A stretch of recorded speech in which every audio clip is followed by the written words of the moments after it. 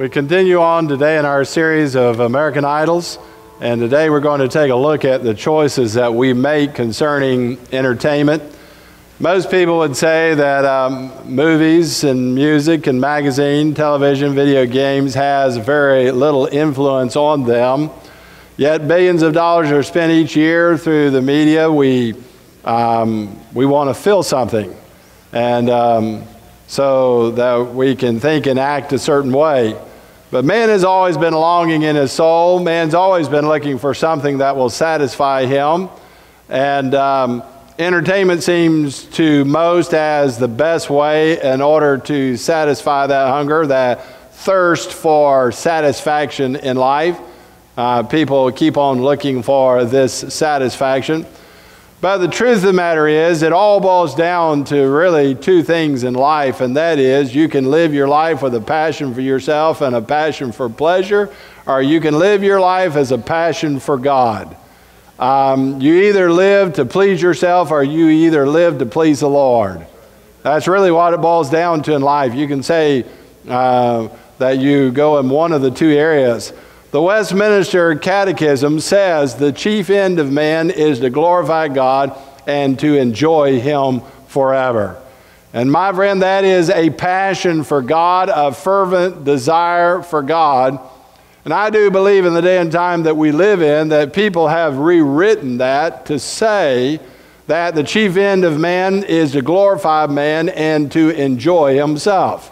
I believe that's the way that man has written it today. But in my opinion, I would tell you that in preaching this message today, of all the ones that I've preached on the American Idols, I would tell you that I think that probably Christian people in our churches today struggle more with this God of entertainment, this American Idol, perhaps than any other one that they struggle with.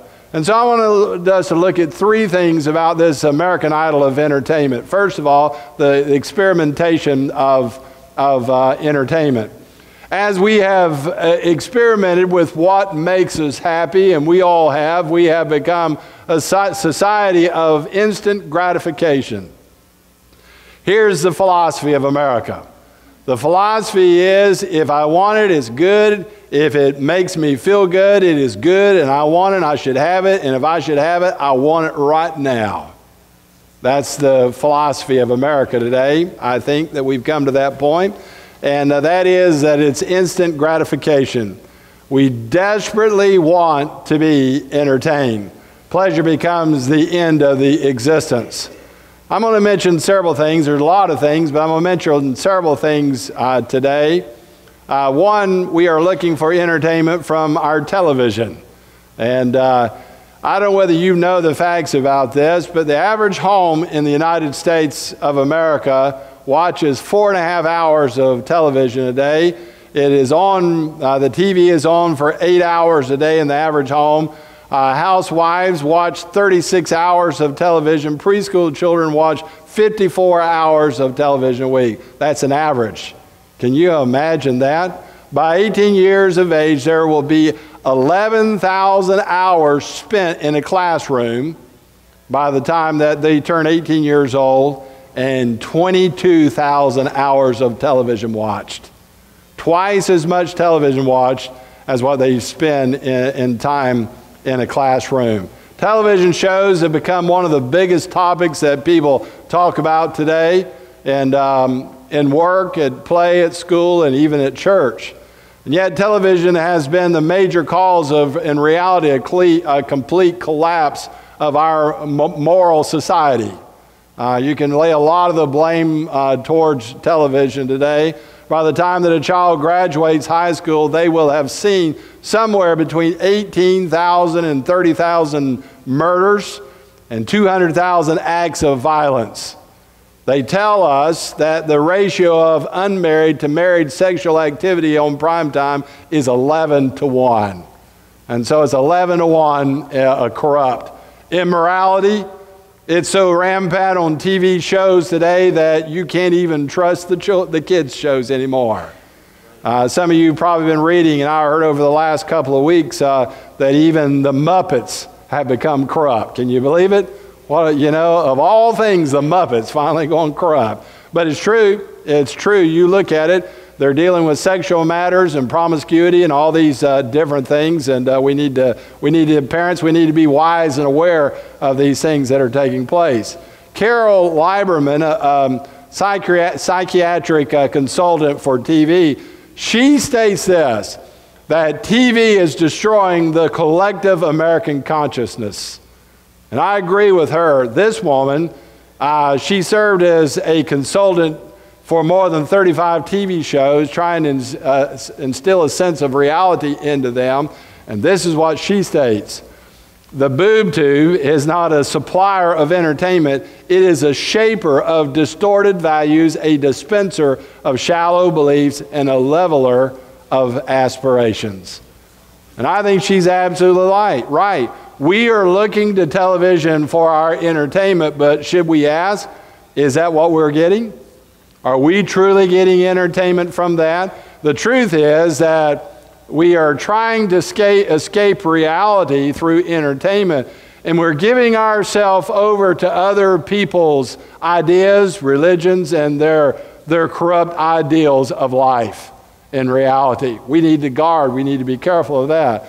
Also, we are looking for entertainment from our games. Now, if you know teenagers, if you know any teenagers, you would understand that the god of video games is on the ascent. Is that not true? And you young people don't think, oh, brother, pastor's getting on games here. Look, I'm not saying games are wrong. I'm not saying that. You're going to understand what I'm saying in a minute. But I would tell you that some children spend hours of the day trying to knock down whatever strange shack the angry birds are chirping about.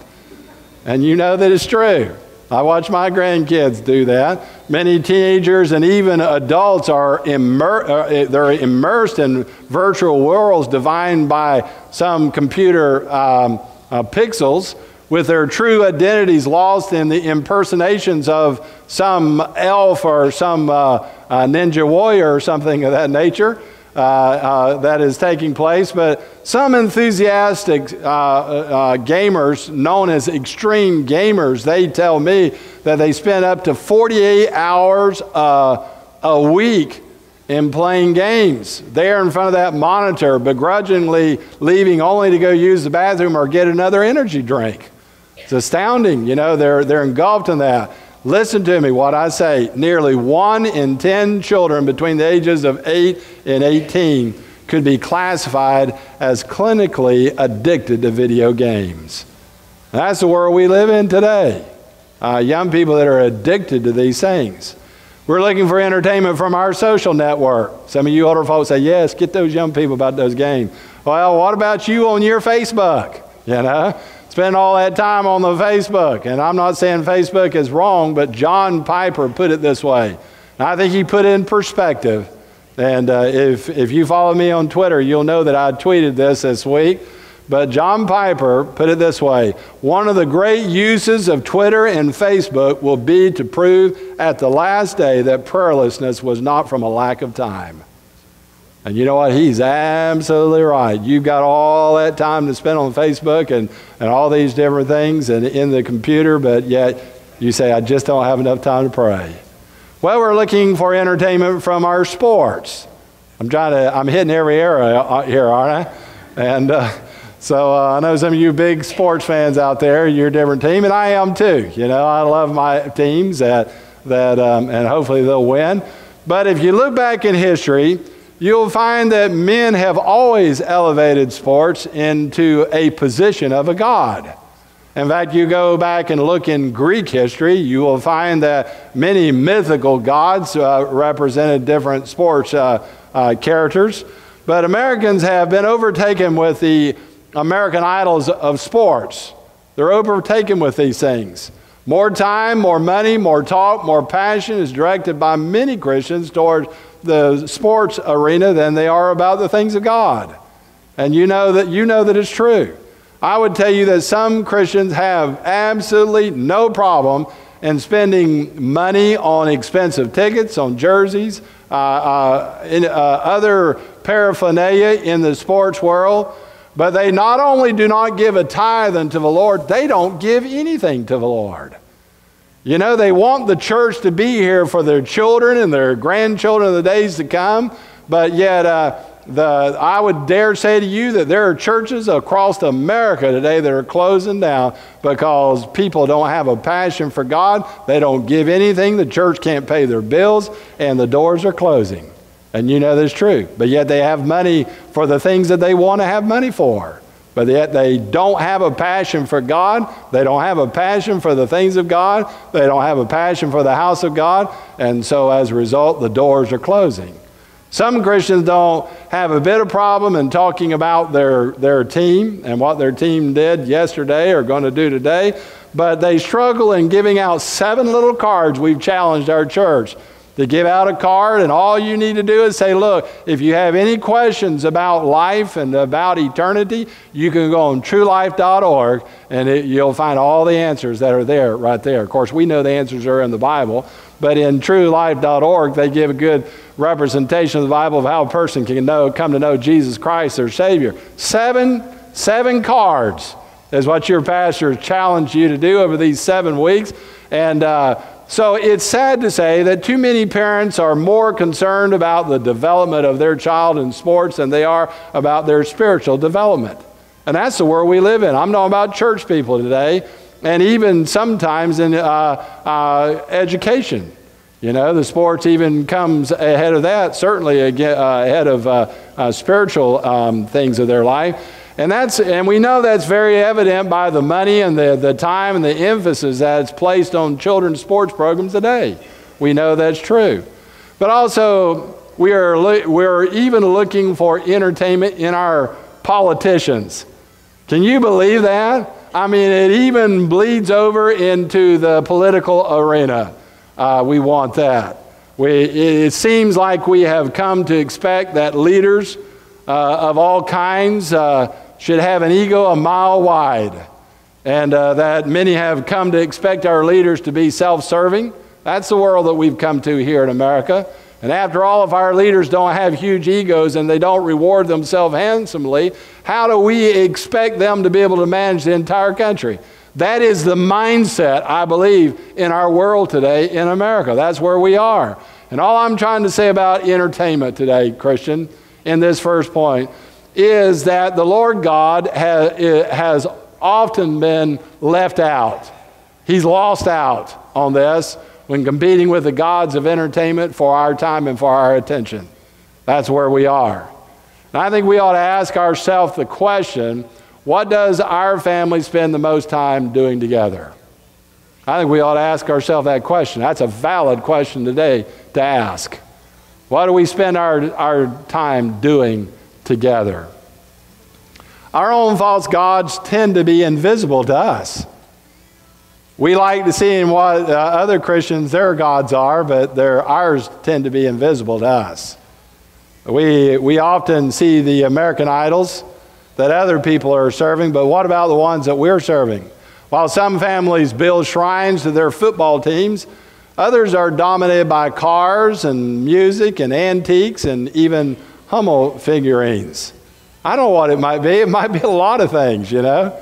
Yesterday, I took Jack back out to the barn where you ladies did such a marvelous job in loving on my wife for her birthday. And so I took Jack to his mom, and I was walking around with Katie just for a minute. And we walked through the antique section. Most of y'all know she's 3 years old. And I said, Katie, these are antiques. And I said, can you say antiques? And she said, no, not yet. I'm still learning.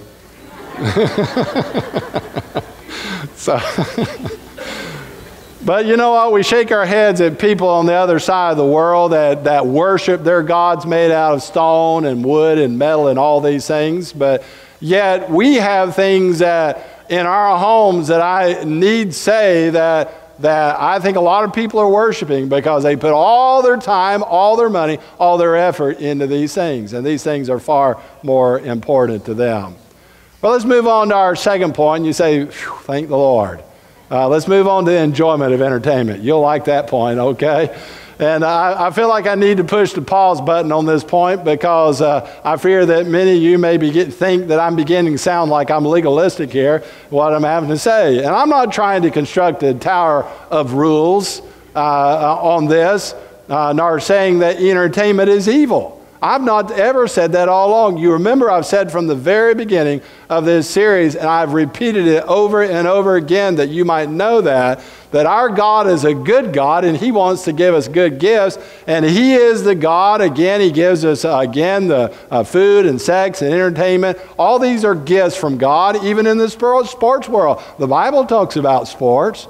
The Bible tells us to run a good race. And talking about the race of life, but it speaks about these things. But the truth of the matter is, God has made so many things wonderful and beautiful in this life that they entertain us. We're entertained by these things. My wife and I had the joy this summer of seeing one of God's beautiful creations, and that was the Niagara Falls. You know, some of you have been there, and you can't help but just look at things like that and say, you know, God is an awesome God. You know, that He creates these things, and there's no way, we could do things. It kind of reminds me of, you remember the Texan that was up there, you know, how they think everything in Texas is bigger, and better. And I don't know if we got any Texans here or not, but he was up there with a New Yorker, and the New Yorker showed him Niagara Falls, and he said, I bet you don't have anything like that in Texas. He said, no, but we've sure got a plumber that can fix it,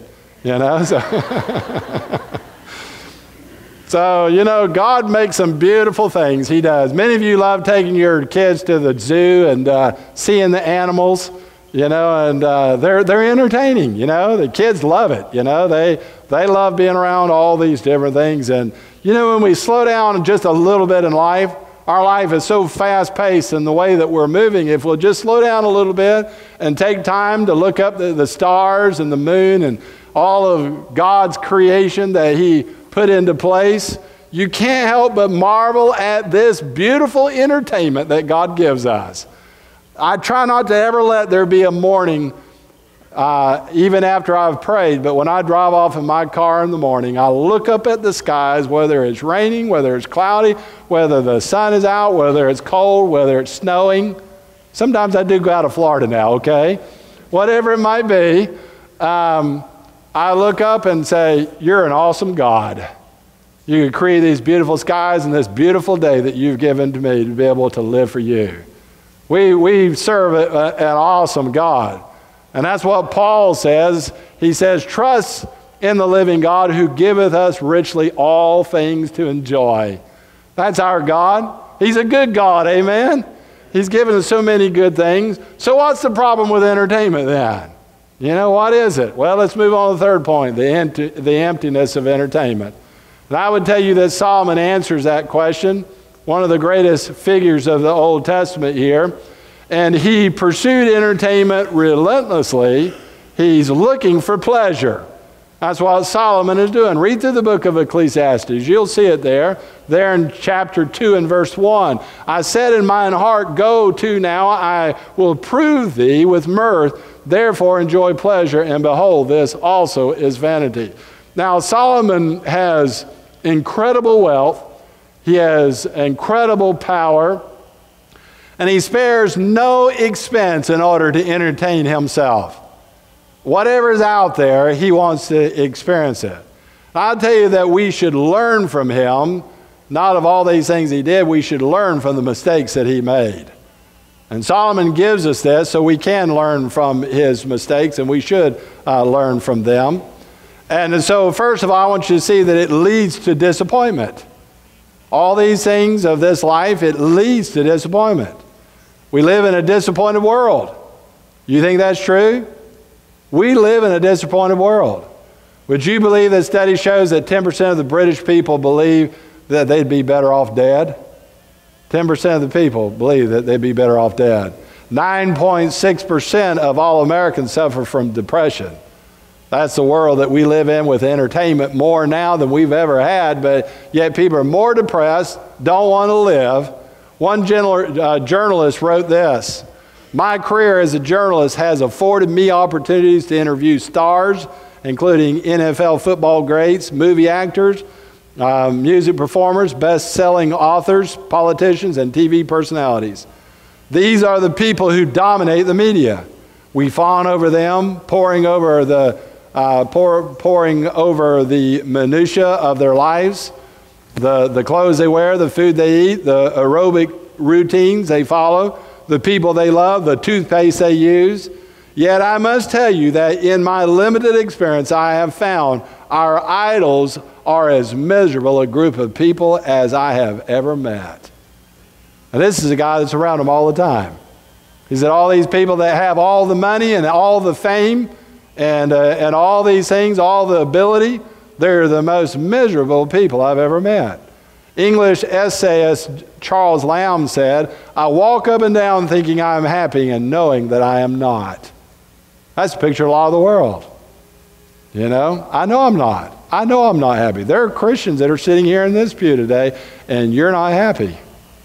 And there's a reason for that. Solomon soon concludes that there's no lasting joy in entertainment. That's what he concludes. He tries partying. Go read through all the book. He tries all these things. He tries supplying himself with everything he can think of in order to fill the void that he has in his life. And he has the money to try everything he wants to try. It's not like there's going to be any limitation financially because he has it all. And so he spends all this money. Ecclesiastes chapter 2 and verse 8 tells us that he brought in a choir of men and women and, of course, a harem. Most people have heard about the harem. We're talking about all the wives and concubines that Solomon had. So we know that there was the women from every nation. There was food from every culture. There were books of wisdom from every civilization. It didn't make any difference. From around the world, he has all these things. Solomon covers all the bases. And he's looking for some meaning in life with all these amusements. And he's going to find it. He's going to find this pleasure, even if it kills him. I'm going to find this pleasure. That's the attitude of Solomon here. Reminded me of the young man that I told you about in our service last week, of Lamar Odom, basketball player, on some of the championship teams of the Los Angeles Lakers, maybe even the Miami Heat. I can't remember. I know he played for them. Played for several teams, not playing for a team right now, 2 weeks ago, that went on a binge of women and drugs and drink and all these things, and as a result of it, he went into a coma, and they said now that he had 12 strokes of, from this 4-day binge of, and reality of entertainment in his life, of trying to fill a void, the emptiness in life. And we can have a hateful attitude about things like that, but the poor man needs Jesus. That's all he needs. The poor man needs to know the truth. And there are a lot of other people out there that need to know the truth. Where does it all end? Solomon tells us where it ends. And chapter 1, verse 2, vanity of vanities, saith the preacher, vanity of vanities, it's all vanity. In other words, what he is saying, it's all meaningless. Every bit of it, all that out there, it's all meaningless. And then it brings me to my second point. It leads to disillusionment. Not only disappointment, but disillusionment. Has all the American idols fulfilled us as Americans and satisfied us? Do you see a group of people in America today that are satisfied? I would submit to you that I see a group of people in this modern world of technology that are less satisfied than we have ever seen in the history of America. And maybe in the history of the world, a group of people. I recently found a little interesting article. It said great truths about life children have learned. And we need to learn some great truths about life. Kids learn these truths. This is what they wrote down. When your mom and dad are mad at each other, don't let her brush your hair. That's what she learned. Never ask your 3-year-old brother to hold a tomato. Or you can't trust dogs to watch your food. Don't sneeze when someone is cutting your hair. Or don't hold a dustbuster and a cat at the same time. You can't hide a piece of broccoli in a glass of milk.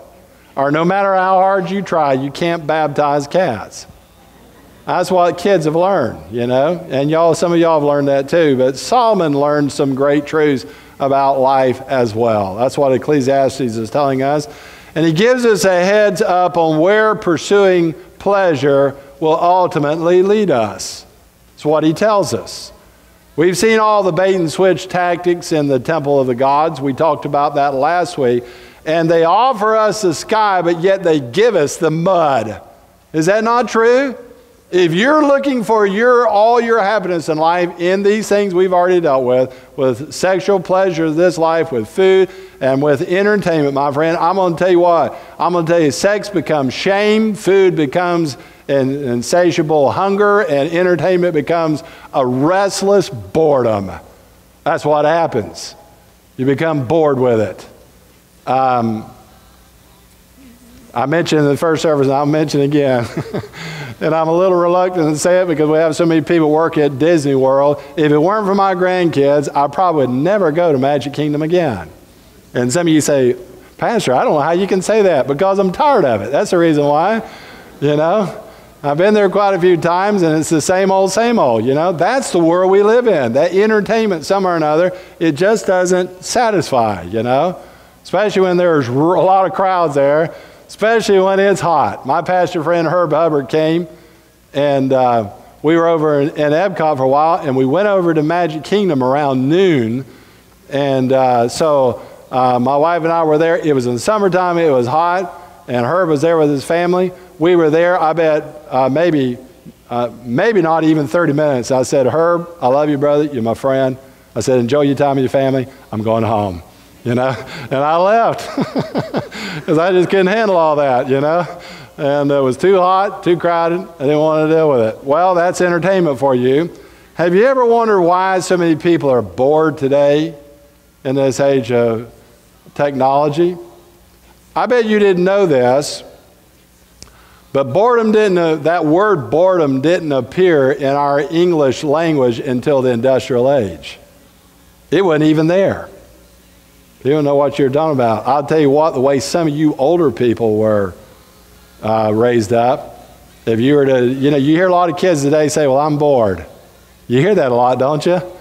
And I try to tell my grandkids, don't say that. Just don't talk about being bored. You know, there's a problem there, and we want to head that off right up quick if we can. But life's too wonderful to be bored, truth of the matter of that. Yeah, and God is too good to be bored, you know. But, you know, it's just a common thing. Kids hear it everywhere. They hear other kids say it, and so they say it.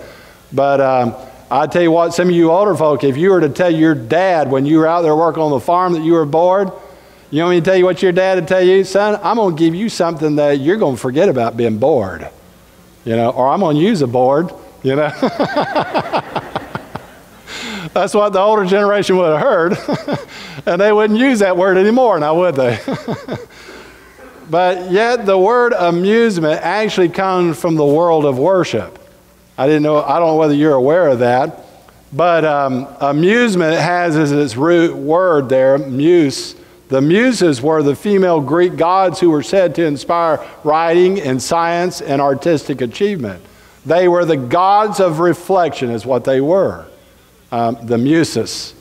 And when we add the A as a prefix, it means the idea of lacking is what it means. So amusement is the lack of inspiration, the lack of reflection. It's what it is. So it's the lack of inspiration, lack of reflection. And so we seek amusement because why? In reality, we don't want to think. That's the reason why. We want to relax. We don't want to think. We don't want our minds to be in gear. A few years ago, Neil Postman wrote a book called Amusing Ourselves to Death. That was the title of the book. And he argued that the popular culture is dumbing down our world at a startlingly fast rate. And I mean, we have more knowledge today, but we're being dumbed down in our world. It's amazing how people can't think for themselves. They allow other people to think for them. And Christian, let me tell you, be careful. I'm telling you as your pastor, be careful of how you let the news media think for you in this world. You better be careful. There are so many lies out there by our news media and our politicians today. You better learn to think for yourself. You better learn to read, and you better learn to find out what the truth is, rather than just listening to what people have to say. I'll tell you, there are a lot of our politicians out there that say that they're one thing, but their whole life shows that they're something else. And you know what? Our world's so dumbed down, they believe them. I just can't believe it. They believe these things. But we find that, you know, this title of this man, the Amusing Ourselves to Death, it captures the power of the American Idol of entertainment. In reality, it does, and it promises us life, but it takes our life from us, one 30-minute sitcom at a time. It's sapping us of our life, of where we are and what we are, who we are. And Solomon pursued pleasure in entertainment, and he concludes when he comes down to the end of it, my friend, that it leaves people disillusioned, and they're empty, and they're disillusioned. And I would say to you, in this entertainment world today, we are more disillusioned than we have ever been. Solomon says in verse 14, I have seen all the works that are done under the sun, and behold, all is vanity and vexation of spirit. Now, if this isn't in your notes, it's going to come on the screen here. Write it in there. Never in the history of humanity has there been so much entertainment and so little satisfaction. People aren't satisfied. More entertainment today, less satisfied. Which brings me to my third point today is it can lead to deliverance. I find it interesting that Solomon uses that phrase, under the sun, 29 times in this book. You'll go through and you'll find it 29 times under the sun. And he has looked everywhere at everything under the sun, and he's tired and he's frustrated.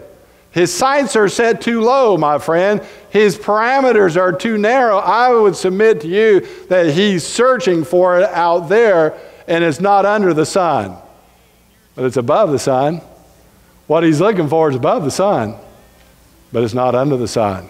He's looked under the sun for all these things. I think C.S. Lewis captured all this when he said, creatures are not born with desires unless satisfaction for those desires exist.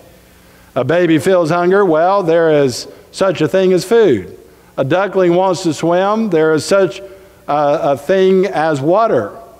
If I find in myself a desire which no experience in this world can satisfy, the most probable explanation is that I was made for another world. If none of my earthly pleasures satisfy it, that does not prove that the universe is a fraud. Probably earthly pleasures were never meant to satisfy it, but only to arouse it to suggest the real thing. In other words, we're never going to be totally satisfied until we get to heaven. Christian, that's true. But ultimately, God's a pleasure. They can't satisfy your desires. They can't do that. So we come to the realization of what we need, and it cannot be found in sexuality or through the stomach or through amusement. We want pure, unadulterated joy, and the trail finally leads to God Himself. That's the only place you're going to find it, my friend, is if you want total satisfaction in this life, you have got to go to God. He's the only one that can give it to you. And Solomon, in Solomon's diary, he reaches this conclusion at the close of his book in chapter 12 and verse 13. Let us hear the conclusion of the whole matter. Fear God and keep His commandments, for this is the whole duty of man. You want to boil it all down and you want to have satisfaction, then you better fear God and keep His commandments. That's what Solomon has to say. Write it down. I think it's in the notes here. We were made for God, and until He is our greatest pleasure, all other pleasure in life will lead to emptiness. It's true. All of the rest of it will lead to emptiness. All the wealth, the health, the happiness that we could ever achieve will never bring total satisfaction to us. It is only as we view all that we are and all that we have and all that we ever hope to be through the glasses of grace, and to see that God has given us all these things for our enjoyment till we come to this point. If God has graciously given us all these things, if God has done that, how much more important, my friend, would it be to keep God in the middle of your date book and your checkbook? If God's the one that gave us all these things, how important do you think that it is to do that? I think it's very important. I think it's a must. Abraham Maslow said, "Without exception, I have found that every person who was sincerely happy, radiantly alive, was living for a purpose or a cause beyond himself." And he's right. Solomon seems to say here that the more we enjoy, now you say, well, I enjoy the entertainment out there. But hear me, Solomon says, the more that we love the giver, the more we'll love the gifts. You know, we can enjoy. Hey, we have a good time. My wife and I, we have some great time together. I tell you, there's nothing any greater in life, and some of y'all experience that, and spending time with your family and your grandkids, watching these little ones come up again. We get so much joy out of that. We're enjoying this season of our life. We really are, watching these grandkids come up. It's what a blessing. And you know what? That's entertainment to us. You know, I like watching Jack play those games yesterday. Even he's being entertained, but it was entertaining me. You know, watching him do it. And but let me tell you, the reason why I can really enjoy that is because I love the giver. I love that giver, which is Almighty God. He's given us such wonderful gifts, and we enjoy these gifts because they are graciously given to us for our enjoyment. God gave them to us. There's a place in our life for relaxation through various forms of entertainment, including sports and television and movies and music and games. But the question is, now listen to this question. I think that it's a very important question for us to contemplate. Do we seek to fill the spiritual vacuum inside of us with empty entertainment? Or is it the empty entertainment that is creating the vacuum? That's an important question. I think you need to think about that. Because there are a lot of Christians, and some of you that are sitting here in the pews today, there's a vacuum in your life. There really is. It could be the entertainment that's creating the vacuum. You know, it's kind of like which came first, you know, the chicken or the egg, you know. But parents, let me say to you today, and even grandparents, it'd be sad to get to the end of our life and realize that all the pleasures of this world that we sought to give our children only left them empty. Because if you're not giving them the important thing that they need, I'm going to tell you, all these things that you go out to have fun and do entertainment with them will leave them empty. They'll be empty in this life. You'll move on out of this life and leave some children, some grandchildren in this world that are empty because you didn't give them what they needed, and that was the giver. Show them how to love the giver. Show them that your life is invested in the giver. Show them that your talents, that you're using your talents for the Lord, that you're using your treasure, you're giving a tithe unto the Lord. You're using your time, that your kids seeing you hand out those cards and being a witness for the Lord. All these things, that's how you invest in your children and your grandchildren. How do we smash these American idols? Let me tell you something I experienced many years ago as a young person in Haiti, and I had forgotten about it. It was really a rough trip that we took. I think I was 20 years old. It was a rugged mission trip, and we flew into Port-au-Prince, and we traveled in the back of a truck 2 hours up into the mountains there in Haiti. Very poor area, no running water, no electricity. I spent the night when we ultimately got to our place where we were going into a little grass hut that the rats were running in the ceiling all night long. Some of our guys slept out on the ground outside because they didn't want to deal with that. and woke up the next morning to tarantulas that were around on the outside of where they were.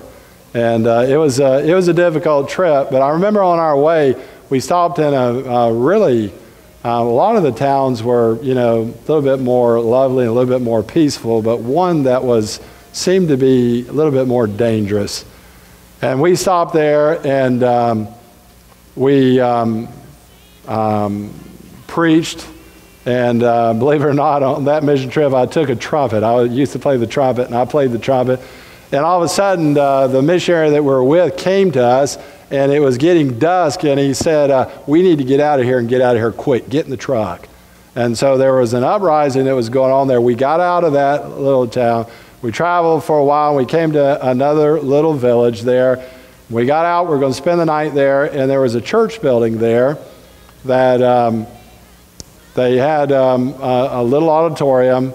It was made out of concrete, believe it or not, and we weren't all the way up in the worst part of there. Still no electricity in this area, but it was made out of concrete, and it had windows and doors, but the windows and doors weren't in there, if you know what I mean. There was a place for them, and very poor building. Had a classroom all from the auditorium, and that's where we spent the night. We spent the night there. 5:30 in the morning, I heard something that really stirred my heart, and I will never forget it. People from all over the village and outside of the village have walked there to that church building, and the church building was full of people. And they were singing praises to our God. And it was a beautiful sound like I had never heard before, and I don't know that I've ever heard since of that particular sound that stirred my heart. That morning, long before they did whatever work they were going to do that day, they spent time in worship and singing to their great God. And you know, while I was there, very primitive, we had church service out on some sticks out there underneath the grass hut of the ultimate place that we went. And the service would go on a long time. Those people, they'd sing. And I mean, they would sing forever. Teach, preach, go on 2-3 hours. And the truth of the matter is, I think back in America that, you know, if you were to go more than an hour here in America, people start looking for a different church. And you know, it's true. You know, you go too long, and people are offended by that. And but let me just tell you, you know why those people worship God so long? I could give you a real spiritual reason, but I don't want to give you a profound answer. I just want to give you a simple answer because it fits with my sermon today, and that is because they had no TV, no phone, no computers, no theaters to go to. Absolutely, really, as far as made-up entertainment, they didn't have any of those things. And so God didn't have any competition. There's no competition there in that land at that time. And I wonder what it would be like, in conclusion of this message, if we would take time for an entertainment fast, to where that maybe for 5 days, maybe even for 3 days, if you would just consider. I'm just asking, I wonder what it'd be like if in our homes that we would do that, and we would turn off the television, and we'd log out of Facebook, turn down the music, unplug the game console, and just turn our eyes towards the Lord. I wonder what it'd be like for our homes. To spend more time praying, sitting there with your children, reading a book, reading a chapter in the Bible, then maybe read a book, maybe a good Christian book to them, the life of a missionary or something of that nature. Praying. If we just learn to pray like David prayed. I read it to our membership class this week, and it still stirs me. David said, "Thine, O Lord, is the greatness and the power and the glory and the victory and the majesty. For all that is in the heaven and the earth is thine. Thine is the kingdom, O Lord, and thou art exalted as head above all. Both riches and honor come from thee, and thou reignest over all. And in thy hand is power and might.